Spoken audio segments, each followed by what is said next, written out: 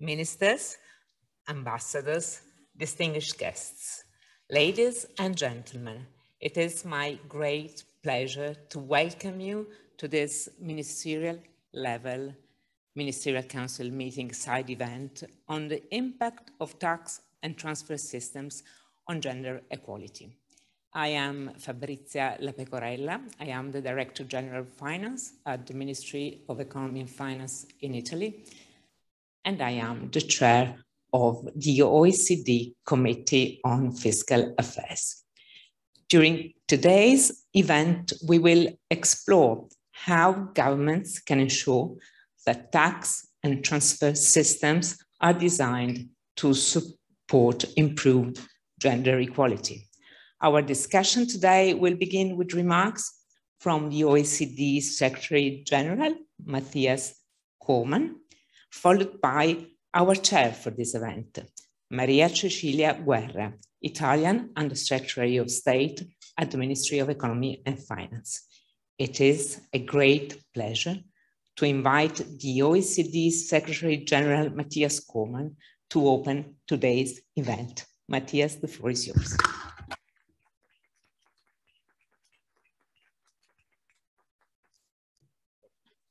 Thank you very much, Fabrizia. Ministers, ambassadors, distinguished guests, colleagues, and friends. Thank you for joining us for today's event on the impacts of tax and transfer systems on gender equality.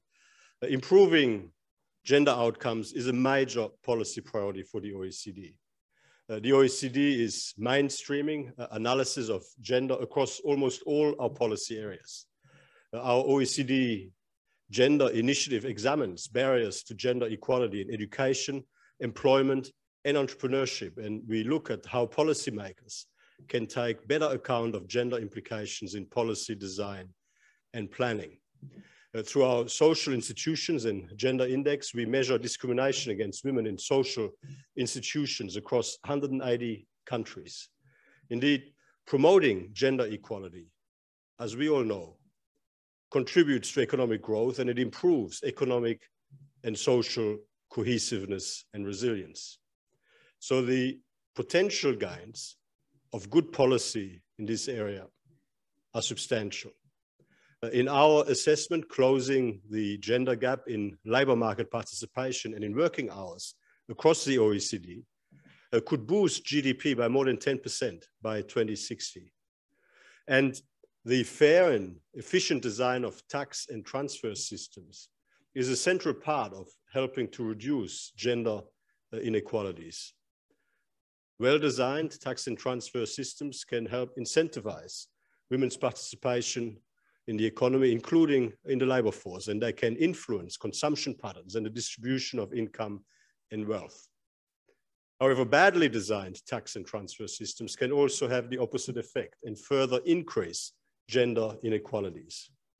In more than 2/3 of OECD countries, existing tax policy appears to discourage second earners, who are predominantly women, from increasing the hours they work, or in some cases from working at all.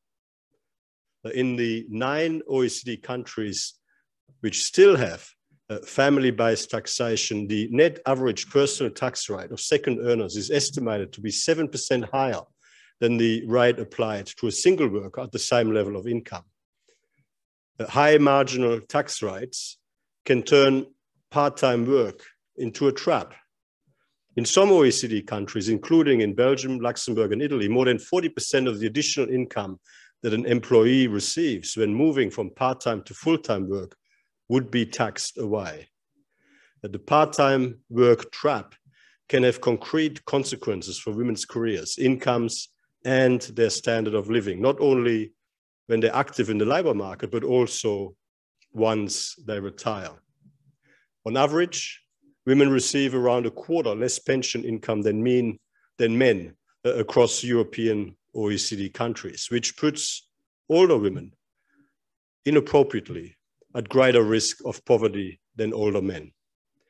The OECD is seeking to help policymakers improve the fairness of their tax and transfer systems with new analysis and policy recommendations. The countries should consider moving away from family-based approaches to taxation by introducing individual-based provisions which mitigate the negative effects of taxation on second earner work incentives. We need to deepen our understanding of gender biases in taxation, whether explicit in the law or implicit. The implicit bias remains an issue even in tax and transfer systems that aim to be gender neutral in the law. In order to better assess and adapt our tax and transfer systems, we need more and better quality gender disaggregated data on the incidence of taxes and transfers. And the OECD is working on this, including through our toolkit for mainstreaming and implementing gender equality. For too long, this issue has been overlooked. It is encouraging to see that it is attracting more and more attention. And thank you to Italy for highlighting its importance at this year's Ministerial Council meeting. I very much look forward to a rich discussion, and thank you so much for giving me the opportunity to say a few words to help set the scene at the outset. Thank you.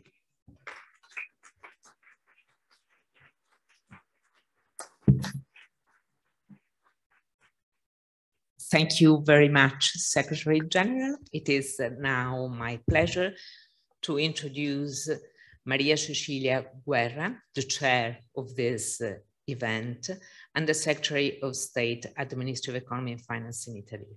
I would like to add that Cecilia is a distinguished academic in Italy. She's a professor of public finance, and she's been devoted a lot of her research work into this issue. So it is a great pleasure to have her today here.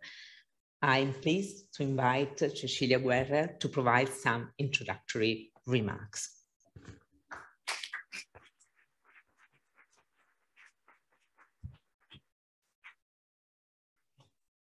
Thank you for this opportunity to open this workshop on this very topical issue, especially in the light of the asymmetrical gender impact of the downturn triggered by the COVID-19 pandemic, for which some economists coined the word she-cession.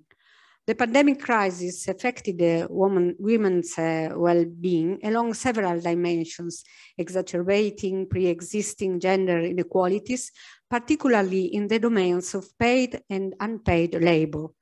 Indeed, women represent a larger share of employment in some of the hardest hit sectors of the economy, while also being more likely to work in the informal economy with part-time arrangements and the low-paying and precarious jobs.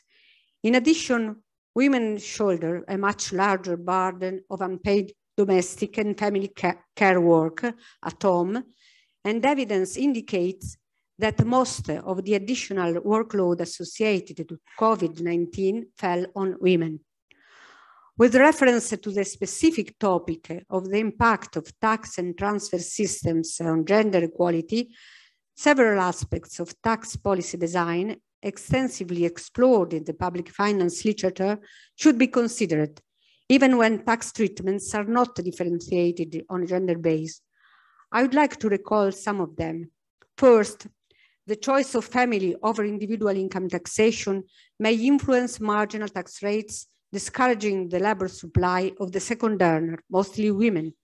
Likewise, women as second earners may face higher effective marginal tax rates that reflect the impact of individual income taxation and benefit system, especially in countries like Italy, providing allowances for dependent spouse.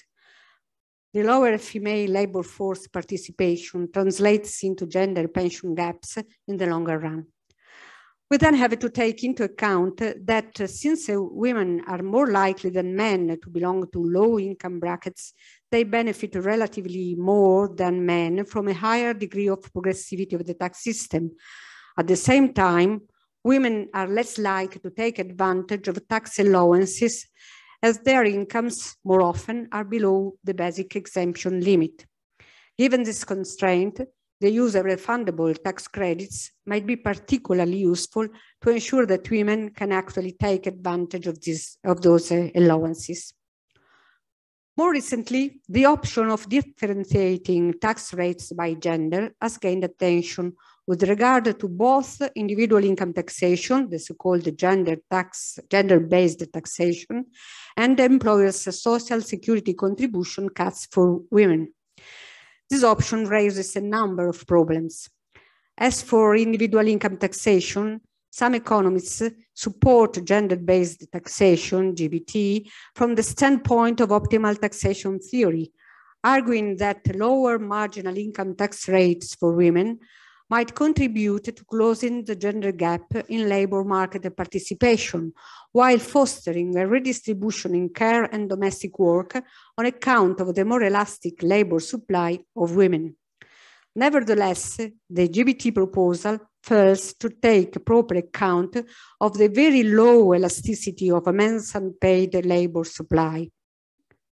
The effectiveness of tax incentives to weaken the strong gender norms that produce a lopsided distribution of care and housework duties seems highly questionable. Furthermore, the GBT proposal conflicts with the principle of universality intrinsically attached to personal income taxation, viewed as a certificate of citizenship. With regard to employers' social security contribution cuts for women, there are two main drawbacks, even though evidence has shown that they generate growth in female employment. First, they are usually targeted at a marginal segment of labor market, allowing job matches thanks to cut on labor costs that would not be profitable at market conditions. Such low productivity and low wage jobs, namely bad jobs, are often accepted by women in exchange for more flexibility, shorter hours, and working closer to home, especially in areas with structural problems in terms of lack of adequate infrastructure and formal care services, as well as with stronger stereotypes on the role of women as caregivers. Second, since the tax incidence is mostly on firms, the worsening of gender-based employment and segregation is not accompanied by a positive effect on net wages and thence on the gender pay gap. Finally, we should question to what extent the tax system can be used as a tool to reduce gender inequality when assessed against alternative policy tools such as monetary transfer, for which the means testing versus universalism issue has to be considered, and public services. On the one hand, money transfers, especially in their non-means tested versions, are equalizing. Therefore, benefit more those at the bottom of the income distribution, and among them women. On the other hand, the provision of public services, above all care services, can be a powerful tool for reducing inequalities and increasing women's labor force participation. Last but not least, I'd like to stress that the impact of the tax and transfer system on gender equality strictly depends on its interaction with the socio-economic context. That is to say, for example, with differences in the level and in the nature of income between men and women, as well as in expectations regarding their social roles. Thank you for your attention. I look forward to hearing your views on these issues and other aspects regarding gender inequalities.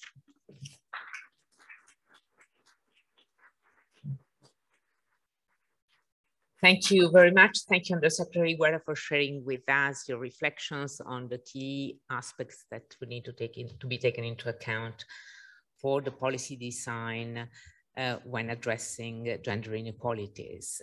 Before moving to our panel discussions, we will have a short presentation to set the scene. And this presentation will reflect the work that in recent years the OECD has been carrying out on the impact of our tax and transfer systems on gender equality. to share the main insights from this research, I would like to call upon Ms. Grace Perez-Navarro.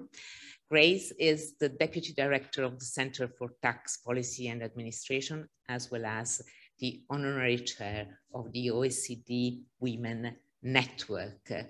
And Grace, the floor is yours.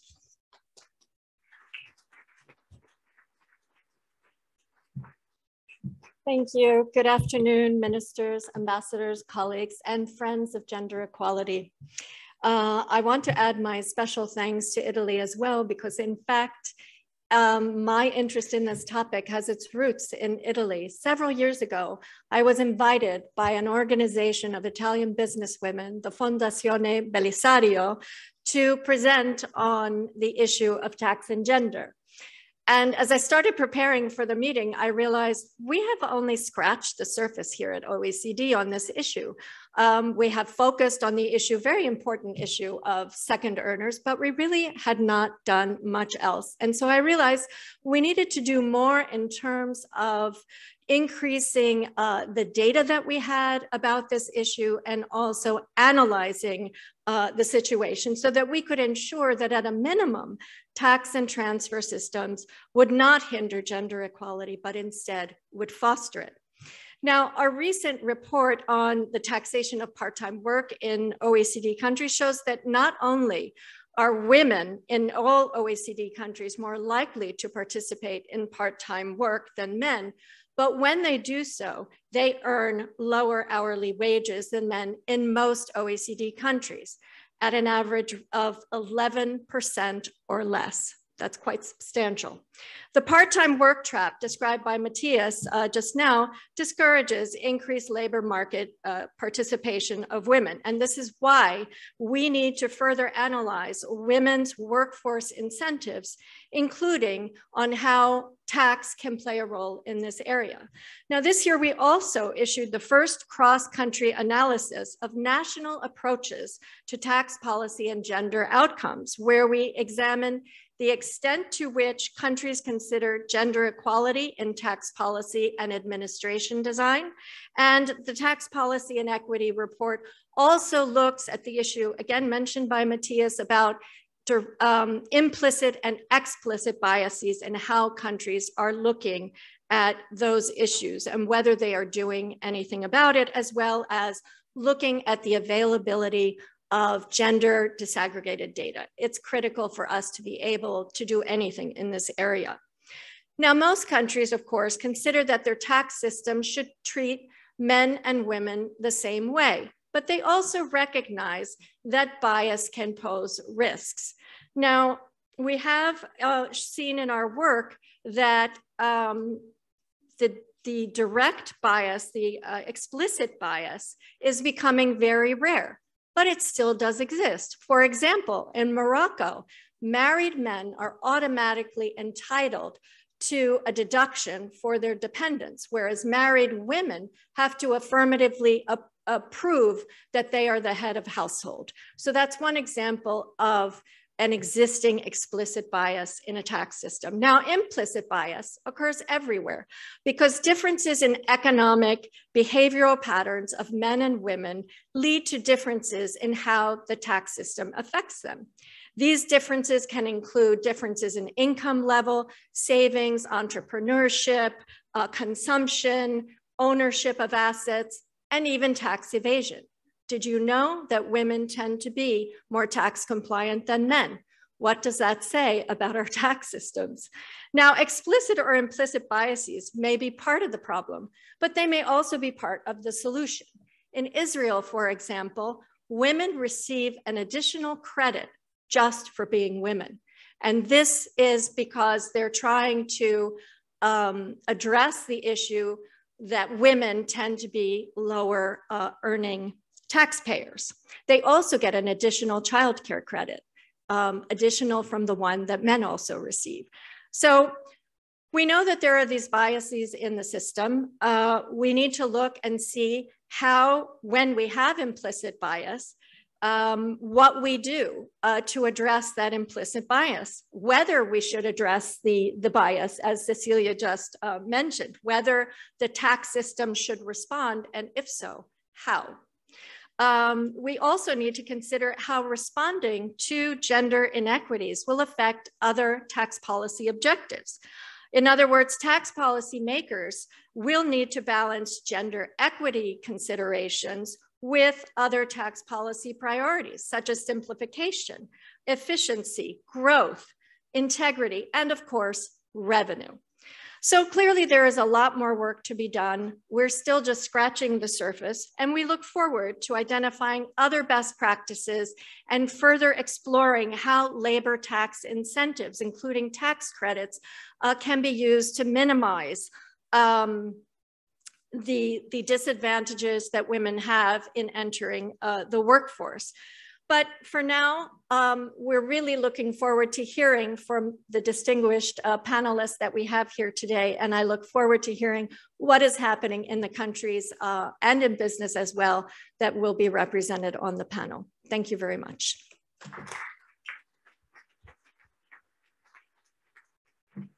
Thank you. Thank you very much, Grace, for setting the scene for our panel discussion. Well, I would like to thank you all, to thank the Secretary General, the Undersecretary of State, and Grace for your contribution. I now should like to ask you to leave the stage, and I should like to ask the panelists to take their seats on the stage. We are very fortunate to have a very high caliber speaker joining us today for this panel discussion with representation at ministerial level from a number of OECD member countries and as well as from the business community. I now have the pleasure of introducing our distinguished panel. The Honorable Randy Boissonnault, Minister of Tourism and Associate Minister of Finance in Canada, and Mr. Gabriel Yorio Gonzalez, Deputy Minister of Finance and Public Credito in Mexico, and then Ms. Tara Hans-Jons, State Secretary to the Minister of Finance in Sweden, and Mr. Alan McLean, Chair of the Business at the OECD Tax Committee and Executive Vice President for Taxation and Shell International Limited. A very warm welcome to all of you. A key part of the focus for our work in this area has been the importance of mainstreaming gender. And in this regard, we are very happy to have a good balance of women and men participating in this event. I would like to thank you all for your participation, and I really look forward to a lovely and interactive discussion. So without further ado, I would like to get started. And well, here I would like to start maybe a sit. Maybe a sit and we start this panel discussion. Well, I would like to start with the first round of questions on the current state of play in terms of gender equality. And in particular, I would like to ask you to give us a snapshot of how gender equality is tracking in your country. And in particular, I would like to hear from you what lessons we learned from the COVID-19 pandemic. So let me begin with you, Minister. What is the current state of play for gender inequality in Canada? And also, it would be very interesting for us to hear from you, how does Canada seek to measure progress on gender equality? No pressure. Thank you so much for that kind introduction, and thank you to all of the the panelists who set up this panel so well. Mathias, thanks for the warm welcome. OECD family, colleagues, this is my first time at OECD headquarters. My only experience with the OECD was when you decamped and came to Montreal a few years ago. And I was able to be there when Minister Jean-Yves Duclos was presenting. So on this particular issue, and thank you for framing it so nicely, we know in Canada that in our country, women and girls were disproportionately impacted by COVID-19. And this is especially true for marginalized groups. When we talk about racialized women, LGBTQ2, Indigenous, Black women, women living with disabilities, this was particularly the case. Et en particulier, les heures de travail des mères ont diminué. And working hours of mothers came down more than those of men. And so this means that there was more unpaid work at home done by disproportionately done by women. And from the beginning of the pandemic, the government decided to leave markets open. In the Canadian context, we had a couple of very important programs that we put in place, and one was called the Canada Emergency Response Benefit and the Canada Emergency Wage Subsidy, two of the most important programs that were provided in the Canadian context. And we also know that if we were asking people to stay home during lockdowns, that we knew that not every space at home is a safe space. And so we also made sure that we provided funding to shelters, food banks, community organizations to ensure that Canadians, especially women and gender diverse people, got the support they needed if they were experiencing gender-based violence. We still have a lot of work to do on that. And my colleague who's responsible for this, Minister Ian, Women and Gender Equality, is leading on in this. And as many of you in this room know, Prime Minister Trudeau in 2015 ensured that there would be a gender balanced cabinet. And he has kept that right to this day. And I want to just give a sense to colleagues here what the government did to support Canadians and women during the pandemic. We invested $511 billion in Canadians, 20% of our GDP, in people, in businesses, in governments, provincial, municipal.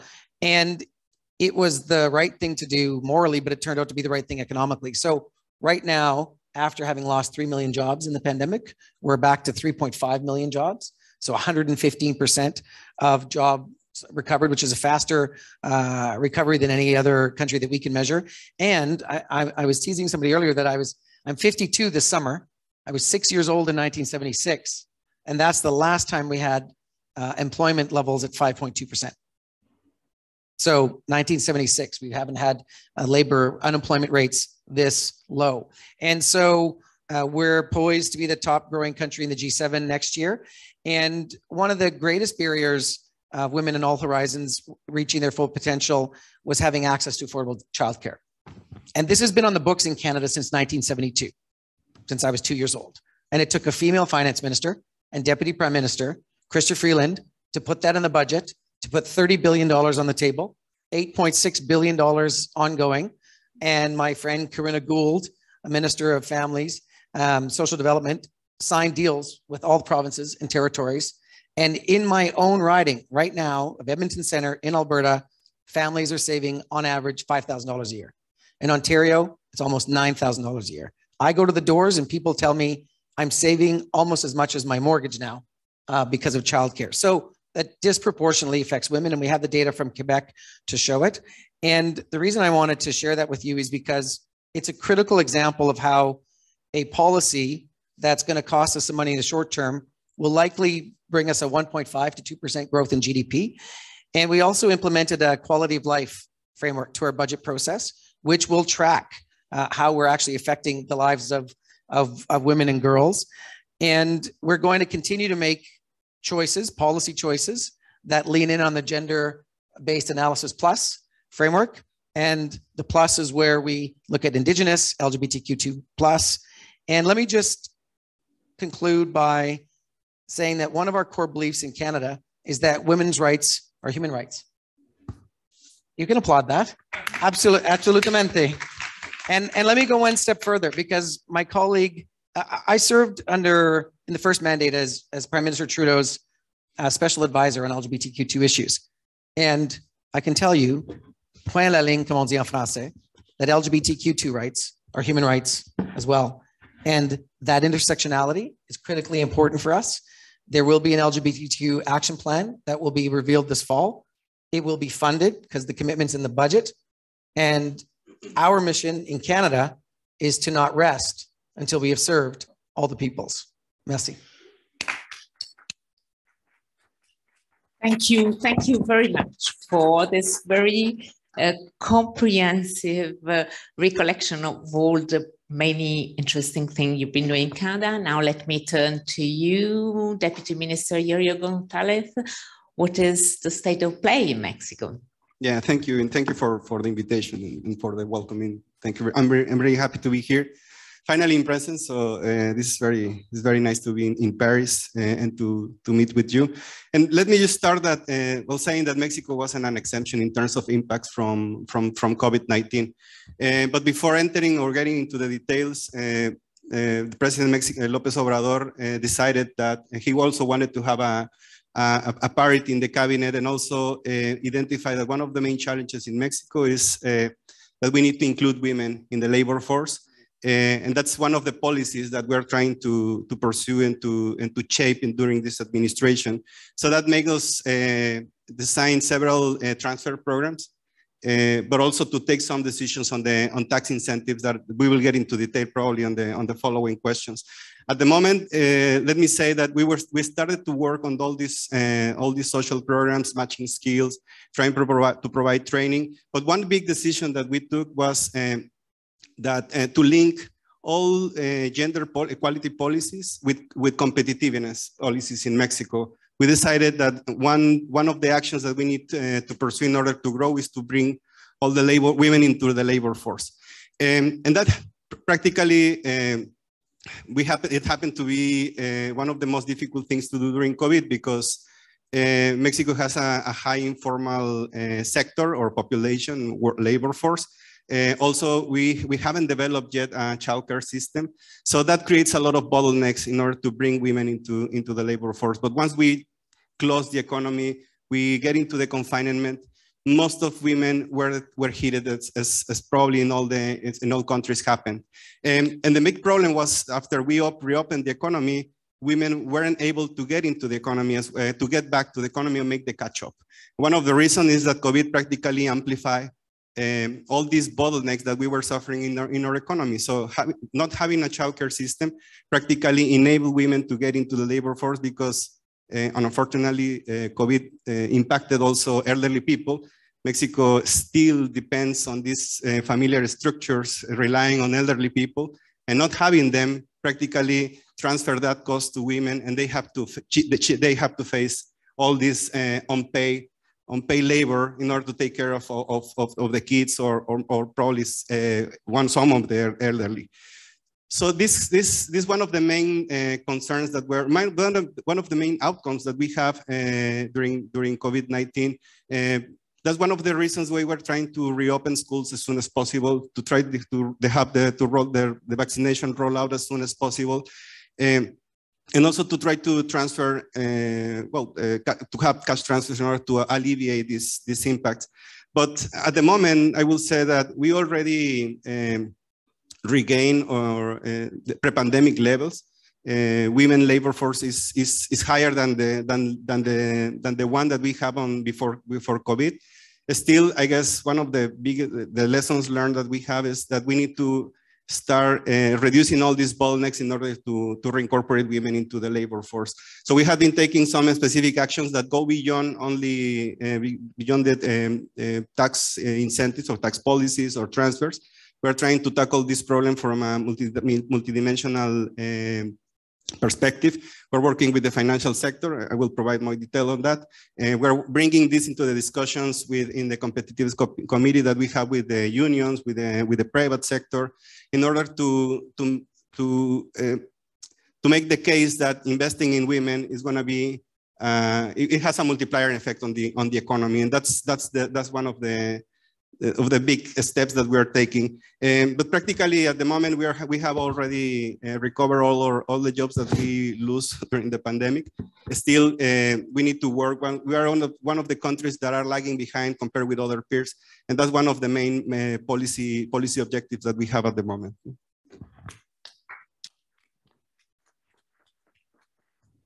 Thank you very much. It's so interesting, and it is so interesting to see that there is reiterated observation on the fact that it is an investment, to address gender inequality is an investment that can give incredibly, high returns. Now, well, I would like to hear from you, State Secretary Hans Jons, what you have observed in Sweden in terms of the impact of COVID-19 on gender equality. And this would be particularly interesting because Sweden has been taking an approach in a sense different from that of many other OECD countries. So the floor is yours. Thank you. And thank you for bringing COVID response and the policies up in this context. I think it truly belongs here. Gender equality has been a big issue, and we also do see big setbacks on gender equality, which need to be carefully analyzed throughout these coming years. I think, just as you mentioned, like other countries, the Swedish society has been put to a large test during the whole pandemic in so many ways. And one area where the Swedish policy did differ from many other countries was our approach to keeping schools and daycares open to the extent possible. I think in Sweden, we generally recognize that schools and childcare, they serve actually two purposes. One is the obvious, to give our children the best start in life and the best education possible. But the other one is also to make it possible for parents to work or study. And I mean, congratulations to you, Randy, and to the Canadian people for recognizing this and doing this important reform. I think by keeping schools open to the extent possible, this served to protect children and to give them the right to education, and also to actually avoid additional care burden falling on parents, and then due to the bias that we all have discussed here today, that especially falls on women. We have indeed seen an increased number of women leaving the labor market to a greater extent than men in Sweden during the pandemic, but the policy to keep schools open could very well have decreased this effect. And for those who have been able to work remotely also, which is also a large portion of women, for example, in government agencies, keeping schools open can also have contributed to keeping the productivity during telework higher. Not also having a school at home while trying to work. But it's not only during the pandemic that Sweden has been successful in keeping women in the workforce, and I think what you are doing in Mexico is very important here to bringing women into the workforce, and this is also something that we have a long history of doing. I think for the individual, the freedom of having your own income cannot be underestimated. This makes it possible for you to decide who you want to live with and how you want to live your life. And it's so important. But also for society and for business, having both men and women in the workforce, that provides, of course, a huge gain. And I think tax policy has in Sweden played an important role in closing the gender gaps, not only through a progressive tax system, but high tax burdens on secondary earners can have a significant impact on the incentives for the female labor force participations, of course. But I think also it's not, frankly, not helping women to take the step and join the workforce if her husband, in essence, needs to pay higher tax on his income when she works. I think that's an important factor here as well. And in combination with social norms and lack of adequate childcare is also actually lack of care for elderly parents and in-laws, which is also an important factor. This can lead not only to employment and to close on employment and pay gaps, but also the pension gaps in the long run. I think this is an important factor. Women often have lower income and wealth than men also in Sweden, and these dimensions have all been part of designing the public policy, including tax issues. I think the introduction of individual income taxation happened already in 1971 in Sweden, and today, with very few exceptions, taxation and social security benefits in the Swedish systems are determined on an individual basis, and this is important. I think together with reforms such as childcare and also elderly care, this has contributed to having one of the highest female labor workforce participations and employment rates in the OECD. And then also, of course, we have discussed the COVID responses in terms of actual benefits and the packages that we have introduced. And I think we will speak more about gender budgeting, but this has also been important informing this. So a lot of conclusions need to be drawn in the coming years, what happened during this pandemic. Thank you. Thank you very much. And we will complete this first round of interventions with Alan, who will give us the business perspective on gender equality. And we would like to hear from you, Alan, what you have observed from your perspective in terms of the pandemic and its impact.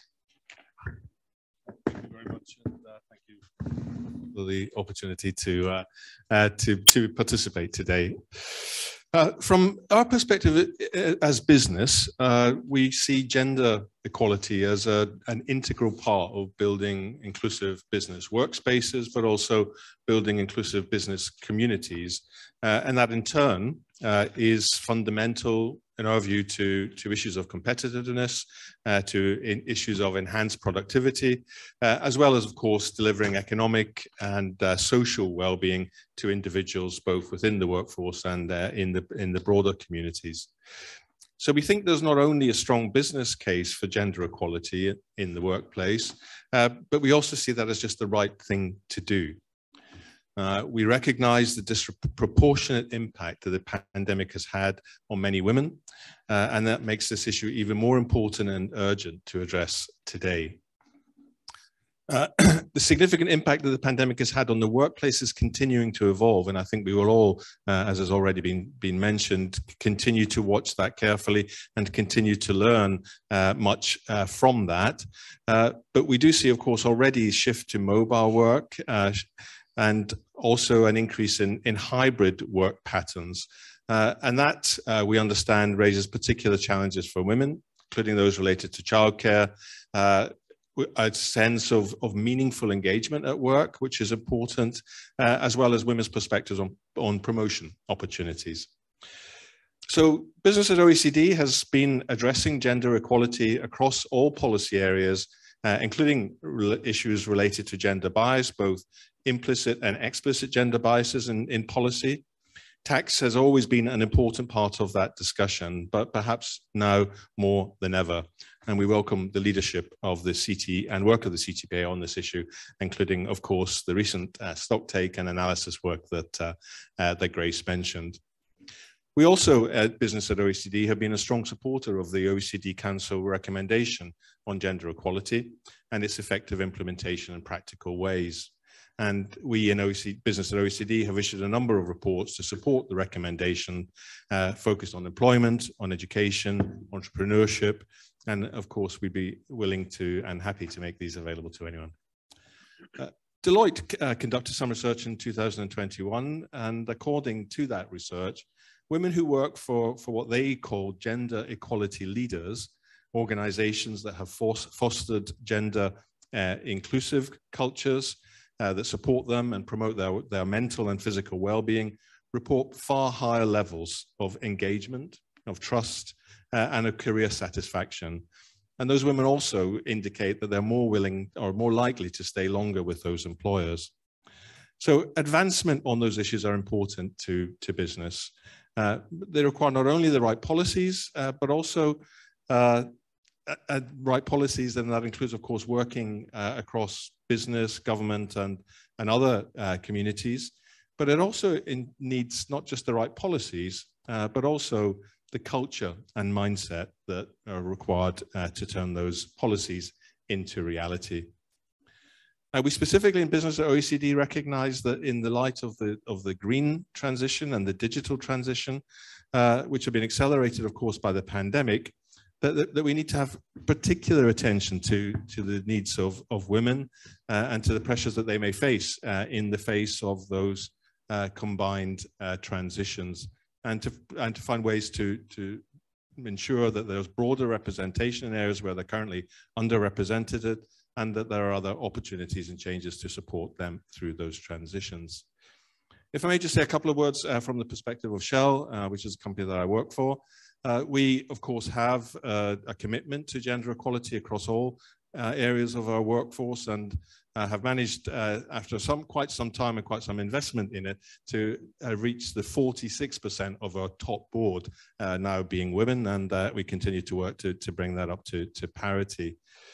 We recognize that women are not only an important source of employment for us, they're also, in many cases, our investors, there are customers, there are suppliers, there are regulators.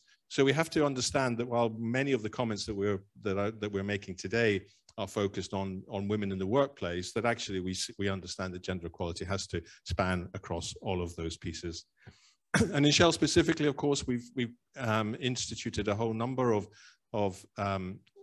initiatives to support women. We recognize that women's career trajectories will be different from men's, and that is an explicit need for that to be recognized.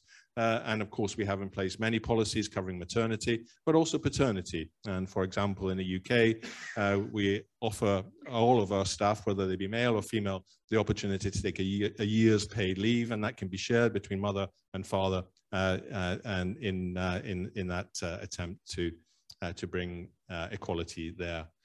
We also recognize, of course, given the nature of the business we're in, that women are particularly underrepresented in the key areas of what we call STEM: science, technology, engineering, and maths. And we've put a lot of investment working with universities, working with other bodies to try to change that. So we've gone from, whilst I think women in STEM roles across the economy are around 11%. In Shell, we've managed to get that up to 40% through significant investment over many years. And again, we continue to hope to get that finally to parity.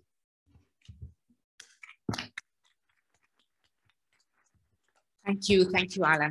And thank you all. It was very, very interesting. Now, let's move to the core of our discussion. And I think it is clear for this first round how important how complex are the challenges that are faced in designing policies to address gender equality. Now, I would really like to hear from you. How do you think we can best mainstream gender into public policy making to ensure that the tax and transfer system supports improved gender equality? And again, I will start from you, Minister Wassonneau. I mean, from your intervention before, it appears that Canada has a very structured approach to these issues. It would be very interesting for us to hear from you what Canada, what is the impact that the policies that have been put in place have been having on outcomes for women. Okay, before we get there, I just want to thank Iorio for reminding us how important it is to get women fully participating in the labor force. Our analysis in Canada, and I'll go through a few lists here, was that full participation of women in the workforce would be a 4% permanent GDP bump. Just do the math. $100, $200 billion, depending on the size of the economy in the given year. And that's a remarkable amount of economic development that we're just leaving on the table. And Toda, you've been trailblazers my entire life on childcare, and you've got all the data to prove it, but really making sure that link between public policy and who leaves work first to take care of families. I mean, it's just the data is incontrovertible, right? And so we've seen that. We saw it in Canada, and we've seen it around the world. And so we've got one of the things that the pandemic showed us is that governments can be policy nimble because lives are at stake. And it even surprised, I think, some of our federal public servants, how nimble government, and we got some things wrong and we still were able to pivot. We were still able to make adjustments on the fly. So I really appreciate that. Alan, I love that you've got 46%. I think it's one of the leading boards in the world. And colleagues, I think that as ministers and leaders and deputy ministers, we've got to step right into the issue and name it and call it out. And if you're in a room that's too white or too male, or quite frankly, too straight, or that looks just all the same, ask why. And ask how many women are in the pipeline to be promoted? Where are the people of diversity in that ecosystem? Where, in our context, where are the Indigenous people? Because they want to be part of our ecosystems. And it's not good enough to say we tried and they're not available, because they're available. And so that's the political answer. It's not on my list. Now the team's like, uh-oh, he's not following his finance lines. And the ambassador's like, we're not inviting him back again. But look, so just teasing you. In 2015, our Prime Minister appointed first ever gender balanced cabinet. 2016, gender-based analysis plus becomes part of all of memoranda cabinet. Okay, so if I was to give you a one-phrase answer to how do we mainstream gender equity in policymaking, it's one phrase: gender-based analysis plus. And so that's the one. Do you want to comment on that? We can have a back and forth. Yeah, that's good. And have you been able to, to measure the outcome of the... Absolutely. In every one of our memos to cabinet, there's an accompanying quality of life framework analysis that shows the environmental impact, the social impact, the impact on gender, and it's literally right there. And you can't get through reading your memo to cabinet or even having your deck prepared at cabinet without the gender aligned lens. And then in 2017, we have Canada's first ever gender statement.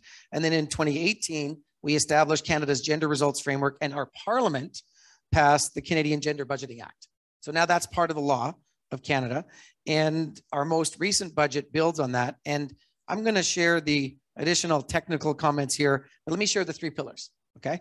So legislating and mandating gender considerations into decision-making processes for new and changing policies, making public the results of those analyses to be transparent and to increase awareness, and also to show us when we don't hit the mark so that we can do better next time. And then systematically monitoring and evaluating existing policies to ensure that government tax and transfer programs are meeting the government's gender goals. So that's really important for us. The Act has teeth. We got to report back on the terms of gender and diversity of all new budget measures. Once a year, we have to make the information available to the public, and we have to share publicly the analysis of that data. And to not take time away from my colleagues, because there's still 4 pages here, I'm not going to read them. Mais je vous dis, because I want to go upstream, because there's a friend and a colleague in the room here. And I think the way that we make this mainstream, if we get out of our deputy ministers and director generals and inside the shop thinking, it's got to go upstream. And gender issues have to be issues for political parties of all stripes.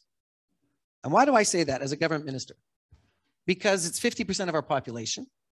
Every party should have gender equality. And whether you come at it from a human rights perspective or an economics perspective, it's just good policy and it's good politics. And I say this because my colleague, the Honorable Erin O'Toole, former leader of the Conservative Party of Canada, is here. And I'm a Liberal minister.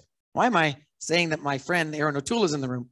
Well, because we were pushing hard to get conversion therapy banned because it's an odious practice that affects both men and women in the LGBTQ community. And Aaron's leadership got us to a unanimous consent motion, which means that immediately the bill became law. And that's what our constituents want from us. They want us to work together. They want us to advance human rights. They want us to advance women issues. And so it's both policies and politics. So Aaron, wherever you are on the floor of OECD, thank you for your leadership and thank you for leading your caucus there, because it was an important step, not just for Canada, but for the world.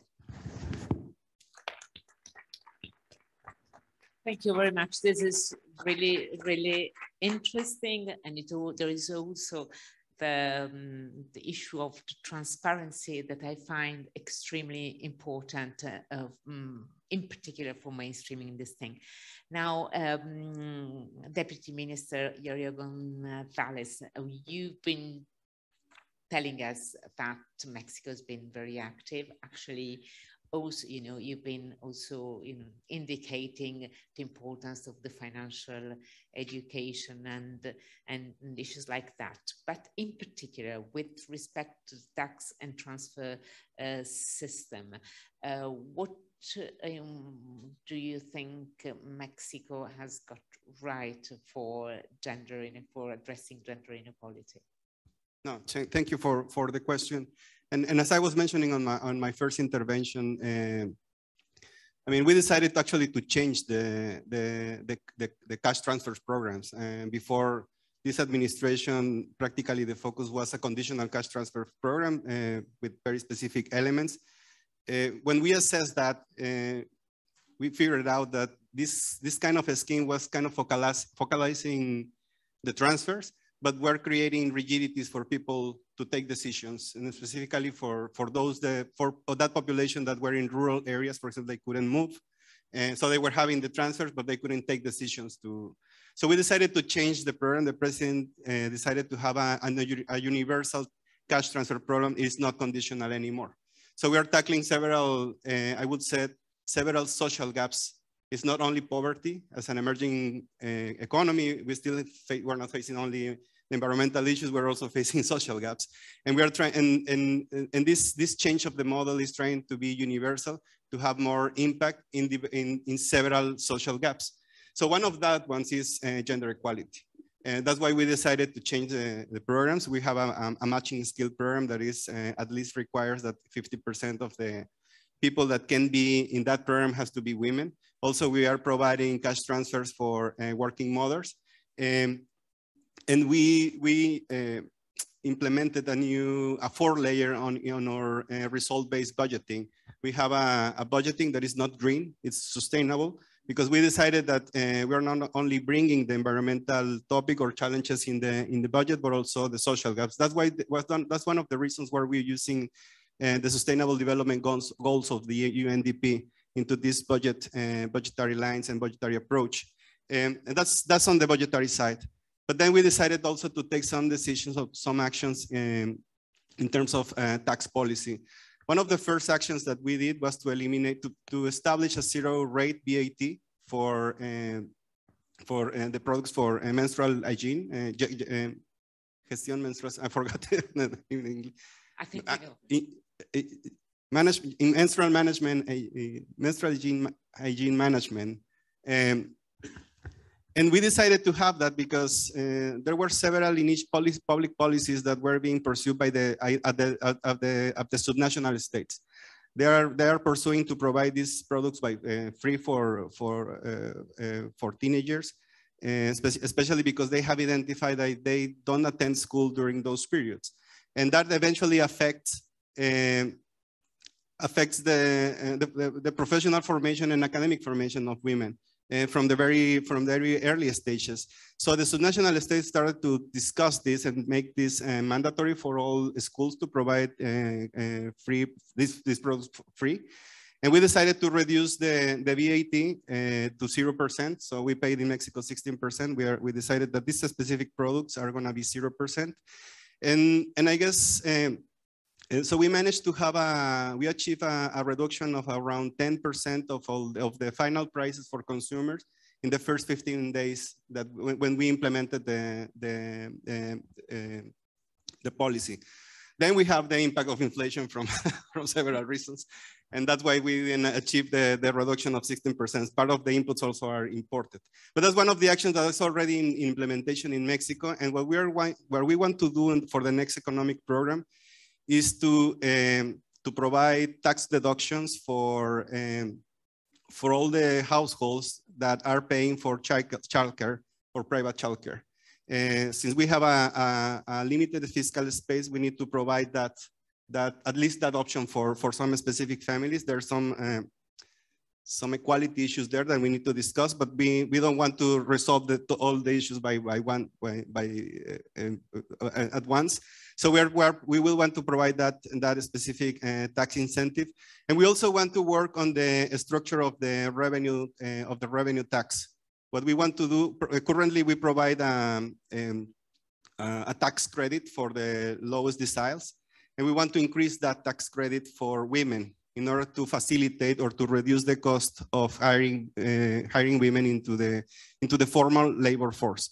And that has been approved by the top management in Mexico, and we are working on the design of these specific measures, and we want to include that on the economic program for 2023. And finally, we are also facilitating that all the firms, or specifically big firms and SMEs, could deduct all the investments that they do in childcare that they provide for their system. No, that's an impact on tax collection. So from the Ministry of Finance perspective, we don't like to change much, but we do recognize that it has an impact on investment. It has an impact on productivity and competitivity, and we need to start moving things around. And just if you allow me very quickly, we are not just addressing this topic from the tax perspective. We are also we created the Gender Equality Committee in the financial sector in Mexico. It is together with all the banks, insurance companies, pension funds. Now we are trying to build together an agenda that it's trying to achieve two things. One is to bring more women into decision making, and that is the requirement is that at least 30% of the committees and boards should have the participation of women. 30%, at least 30%, and also trying to bring women in decision making. We think this is going to have an impact on reducing biases when the financial sector take decisions either to provide insurance or to provide some kind of funding or credit lines. So this seems to be a very nice way to construct this agenda, given that all economic actors are providing inputs and building these specific actions. Also, well, as I said, we connected, or we bring the gender equality topic into the productivity committee, and we are discussing that from that perspective. It has returned. We have identified that if we manage to increase 10% of women participation, we will increase our potential GDP growth by 0.7% permanently, and that's one of the challenges that we're trying to address.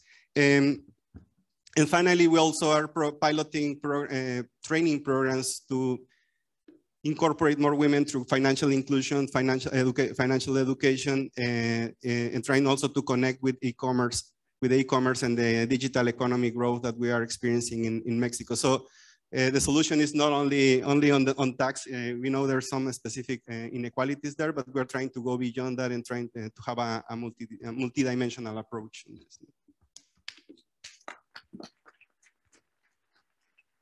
Thank you very much. That was very interesting. I mean, we see that, I mean, the challenge is a complex challenge, and the agenda that has been develops along different dimensions. And also for the taxation part, it has to do with direct, indirect taxation allowances and things. It gives a clear idea of how complex the issue is. So, State Secretary Anson, can we listen to the Swedish experience? Yes, and thank you. I would first like to thank OECD for recognizing the work that we have done on this topic, and also the Secretariat for putting together the report on tax policy and gender equality. I think this is a very important and useful tool.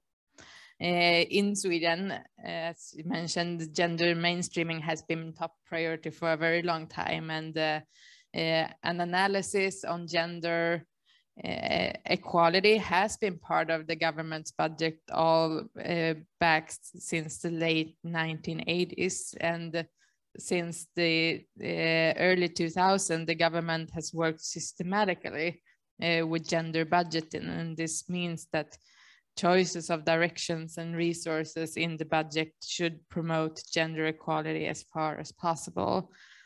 And in order to support the work with gender budgeting in policy, the government has developed an analytical tool, and this tool is actually very nicely summarized in the report by the OECD, so I highly recommend it. The aim of this tool is to help officials to determine whether a gender perspective is relevant, and then to conduct a gender analysis and to account for the proposal's impact on gender equality.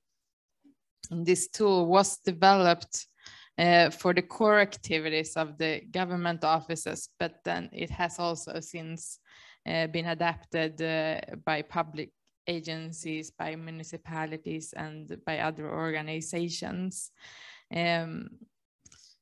In Sweden, the effects, especially on the tax liability for women and men, is an important and mandatory part of the impact assessment that precedes all tax proposals, as you mentioned. I mean, I think this is becoming more and more something that everyone is looking into, and I think it's very important, because once you actually see those diagrams, you can scrap something that you thought was a good idea because it's not.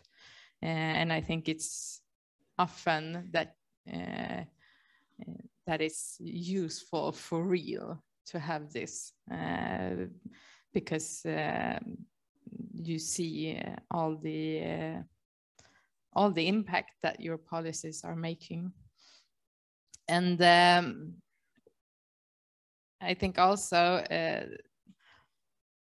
the budgeting, it includes a description on how all the proposed changes in the tax and transfer system affected the disposable income of women and men, and the welfare services provided by the public, such as healthcare, education, childcare. They also affect the economic well-being of the population.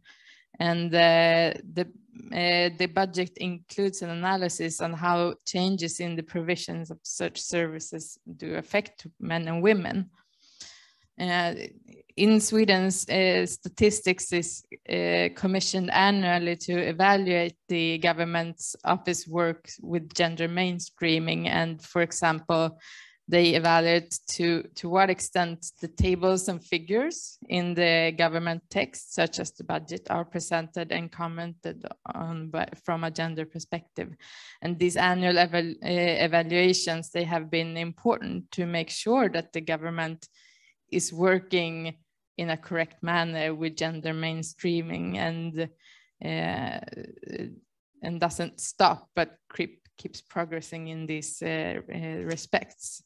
And the type of gender analysis relies on an important tool for tracking and evaluating developments, and that is gender disaggregated statistics. And this is very important. These statistics, they are necessary to analyze the developments in gender equality and identify the remaining policy gaps that we still have. In Sweden, we have had access to gender disaggregated data for income, and it has been available for decades, much thanks to our social number system, which is it's very easy to sort out gender statistic from the identity number. And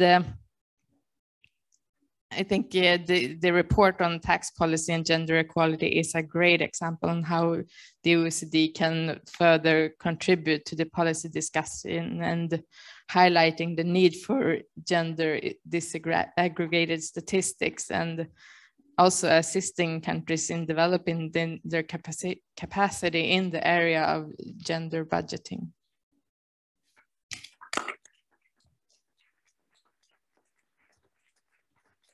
Thank you very much. So Alan, we've been hearing so much. And now my question to you is from the business point of view, given the many things that can be, engineered to address the issue of gender equality, what would business like to see government doing? Thank you very much.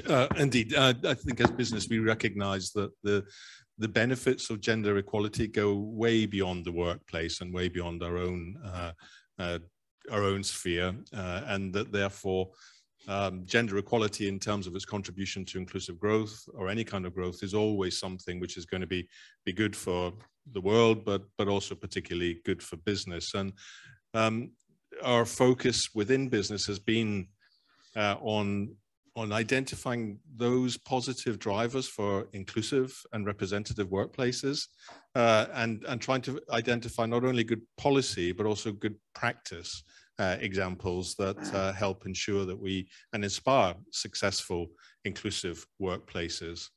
Our business at OECD Tax Committee has taken the issue of tax policy as a priority part of our inclusive growth agenda, and we see that tax is not only important in terms of the role it plays within the workplace, but also more broadly.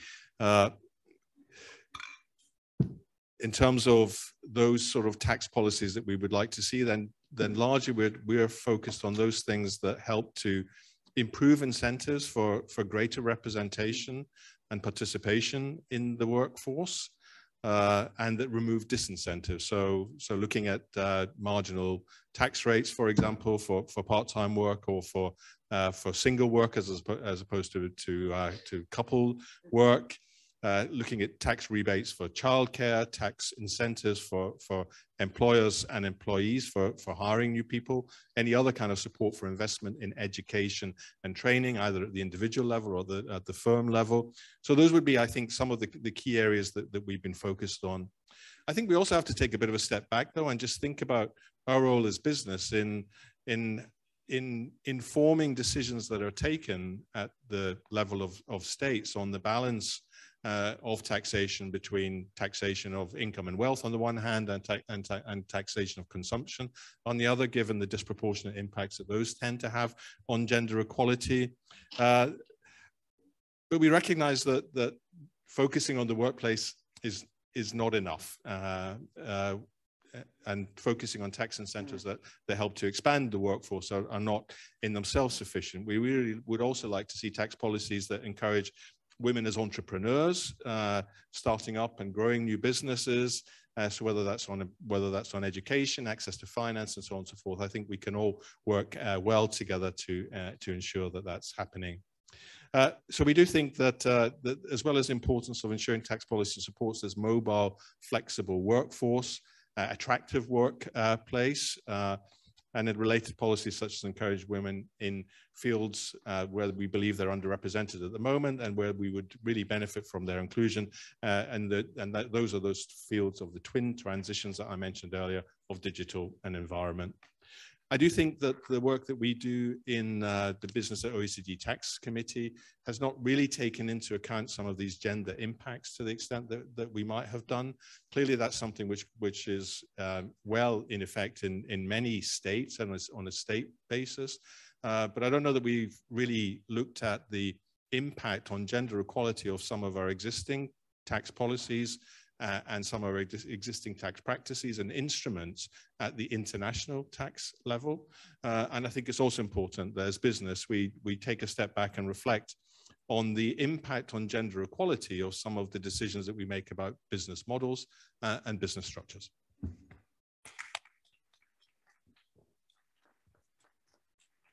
Thank you. Thank you all very much for this very interesting discussion. Before we're heading towards the end, we only have 10 minutes left.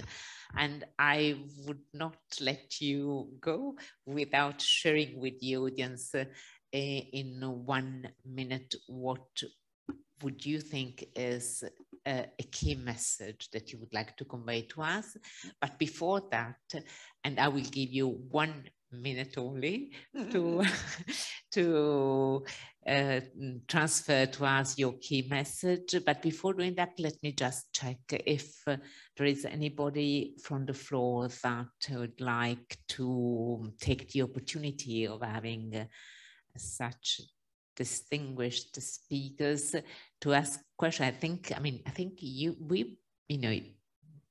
I personally have discovered so much from this conversation that I can well understand that I don't see any hand up and people are reflecting. But then, so let's take the opportunity for this final round, and 1 minute for you, Minister. It sounds like a member statement in the House of Commons, so I'm watching the clock now. Look, when women and gender diverse individuals succeed, the country succeeds and the world succeeds. And gender equality strategies and taxation and policies are the best way to go there. And it's not just a social policy or an economic policy, it's the right thing to do. And we know that an intersectional approach is the best way to recover from the pandemic. So we welcome the OECD's work on taxation and gender. We've made great progress with this kind of analysis, and there's more kinds of conversations that we can have being with our friends here. And I've been honored to share with you some of the experiences in Canada. But here's how you know it works. When I'm knocking on a door and I meet Danielle, and she's an electrician and she's building the light rapid train system in Edmonton, and she says, I've got 2 boys, I'm a single mom, you've given me 5 years of work, thank you, keep building the city because it gives me work and it gives my boys hope. That is what we're talking about. Thank you very much. Thank you very much. 1 minute for you, Deputy Minister. Yeah, sure. No, I would say just that, and probably I will say very quickly an anecdote. When we're trying to implement these policies, most of the time you have this pushback. People trying to tell you, well, let's wait until the law is enacted, is passed, or this discussion. So maybe we should not avoid the power of leading by example. We don't need exactly to have all these in laws. I mean, I don't want to disregard policies. It is important for enforcement, but we can also advance a lot of things just by doing it, not waiting to have it as a public policy. And just a finally remark, in the case of Mexico, we have been trying to develop this sustainable finance agenda. And one of these specific, as I was mentioning, is not only green, it's also social. And one of the most important social gaps in Mexico that we want to tackle is gender equality. And that's one of the reasons we are bringing all this financial inclusion, education, and gender equality in the financial sector. Is the sector that mobilizes resources in the economy. And if they take this criteria when they are providing funding for some specific projects and they bring the gender perspective in it, in this decision process, it will have an impact. And that's one of the objectives that we're pursuing when we are talking about sustainable finance, and it has this gender dimension. So I will close here because of the benefit of time. Thank you. Thank you very much. 1 minute for State Secretary Hans Jons. Thank you very much. And yes, as I reflected in my first remarks, I know that Sweden often can come across as a bit, we have done this for many years, so we know how this should be done. And I know also that there has been things which have not been done so greatly in Sweden for many years. And last time when I was here at the OECD, I was here to accompany my former boss, the finance minister of Sweden. And one of the things that we never had in Sweden was a female prime minister. And now we do have Magdalena Andersson as our prime minister. So it's wonderful. And I can really say that it does make a huge difference to see that you can have a female prime minister also in a Sweden like country that has been doing structured work in gender equality for many years. Indeed it is. It is a great thing. I had the pleasure to see your prime minister working in many ECOFIN councils, so I know what is she like, and I think it's very good for Sweden to have her. And now I'll with you, 1 minute for you. Thank you very much. I'll try to be brief, and maybe I can sum it up by paraphrasing the minister. When women are successful, business is successful. So I think that's probably where we start and finish. The work of the Tax Committee of Business at OECD on inclusive growth and tax policy for inclusive growth sees gender equality as a central plank of the work that we're going to do.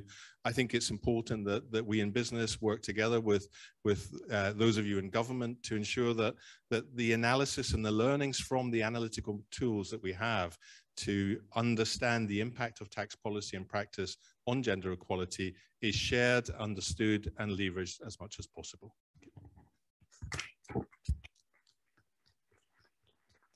Thank you very much. I would really like to thank you all for an excellent panel discussion, very thought-provoking, very interesting, full of suggestions and idea, and you know, pointing at the fact that somebody said that women are 50% of the population in the world, but their energies, the energies that goes into the into the world is a lot less. And the policies need to be developed and well designed to allow this potential to be completely deployed. Thank you very much for this. And I would like now to for you to take your seat in the front row, and I would like to conclude this meeting, calling upon Secretary of State and Undersecretary of State Guerra for to conclude our meeting with the concluding remarks. And with this, we will close our today event.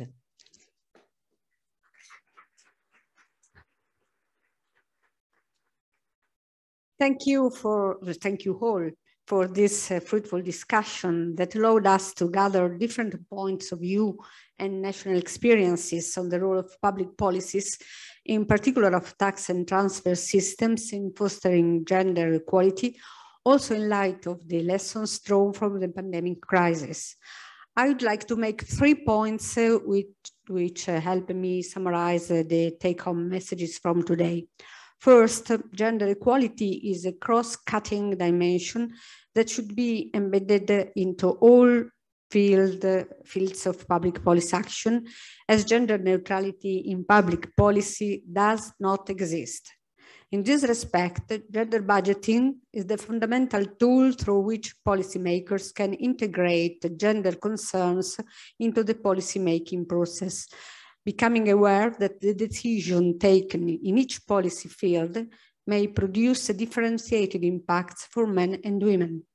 To the same, gender budgeting was also included in the framework of the 2030 Agenda for Sustainable Development, and the OECD, together with the UNDP and the UN Women, are responsible for the monitoring of SDG Indicator 5C1, which measures countries' efforts to track budget allocations for gender equality throughout the public financial management cycle, and to make these allocations publicly available. But the potential of gender budgeting goes beyond gender equality goals. It brings advantages in terms of increased accountability. It promotes goal-oriented policy making because the effects of policy actions on beneficiaries are made clear. It contributes to a more effective planning of policy interventions and a more efficient use of public resources. Hence, the increased transparency, the budget resource allocation process should translate into improved well-being for both men and women, fostering a reorganization of society, overcoming stereotypes on gender roles. In order to fully reap the benefits of gender budgeting, gender impact evaluations of public policies should accompany the entire policy cycle: budget planning with ex-ante evaluations, implementation, monitoring, and budget reporting with ex-post evaluations. These last thoughts bring me to the second point I would like to make. As the saying goes, what gets measured gets done. We should invest more in upgrading statistical capacity to achieve improvements in data availability, timeliness, quality, gender, and other social status marker disaggregation. Indeed, enhancing statistics is crucial to adopt an evidence-based approach to policy design, and thus carry out a preliminary context analysis of the well-being domains where gender inequalities emerge, with the goal of identifying policy priorities for action and then proceeding with gender impact evaluations of different policy options. The ultimate goal is to take informed decisions about the most appropriate policy package to implement and measure final outcomes so as to introduce corrective measures if needed. In this realm, the OECD has done an outstanding work and can further contribute to the policy discussion, both by highlighting the need for high-quality, gender disaggregated statistics and assisting countries in developing their capacity. Unfortunately, some currently available statistics broken down by gender are still unsatisfactory in many countries. OECD countries may then consider devoting more human resources to this crucial activity. The third point I'd like to make is on the relevance of international comparison on the issue of gender inequalities and the best policy answers to put forward.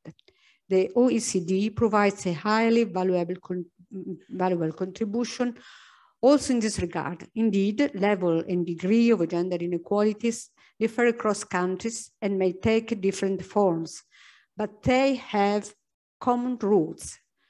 Taking this into account, constant information exchange and comparison of national experiences may help identify best practice of gender mainstreaming with reference to both methodological and policy tools. I think high-level discussions like the one we had today are seminal for further advancements toward the design of policy interventions able to integrate gender equality concerns and as a result, close the gender gaps. Thank you all once again for your contributions, and a special thanks to Fabrizia La Pecorella for being such a good master of ceremonies today.